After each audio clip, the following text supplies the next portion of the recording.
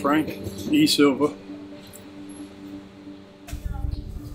Oh, it's meant quite a bit to me because they have helped me very much. Because after the service, I'm on fixed income. Usually I run out of money buying food, and they have helped me with the food, and it's been real good. A lot of food they give me here are special foods.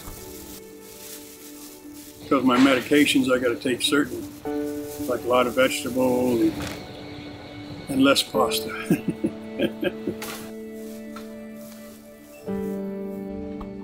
I come twice a month. Without it, I wouldn't have made it. I would have been one of the homeless.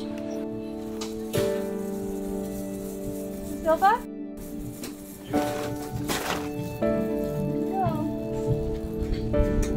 Have a good day. And then I take it out to my car and unload it.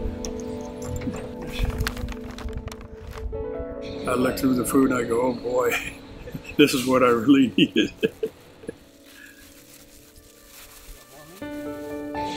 The food bank had made it real easy for me to come here and get what I need to survive.